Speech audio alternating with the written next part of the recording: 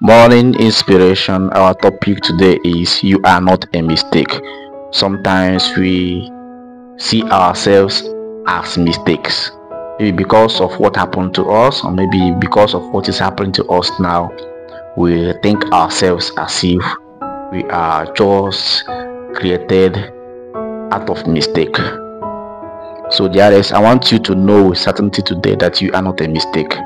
When God created you, He didn't make any error or oversight. You are exactly who God intended you to be, fashioned with great purpose and love. So far too often, we allow the challenges we face, the pain we experience, or the mistakes we make to convince us that we are somehow unworthy or undeserving of God's favor. We look at our lives and we see only the struggles, the mistakes, the disappointments, and the flaws, and we conclude that we must be a mistake or a product of chance. But that is a lie.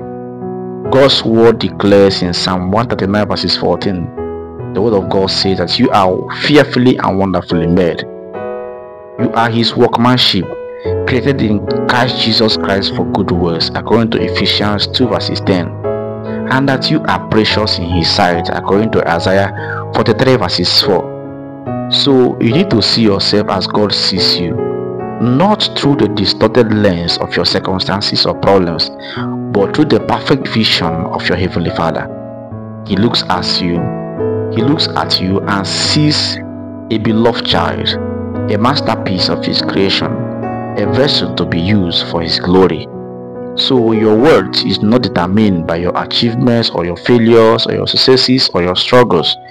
Your value is found in the fact that you are made in the image of God, redeemed by the blood of Christ, and destined for an eternal purpose that only you can fulfill. So I am asking you today to reject that lie that you are a mistake. Embrace the truth of who you are. You are God's child. You come from God. So stand tall in the knowledge that you are fearfully and wonderfully made, and that nothing can separate you from the love of your Heavenly Father. You are not a mistake. You are a beloved child of the King. May God bless you today. In the name of the Father, of the Son, and of the Holy Spirit. Amen.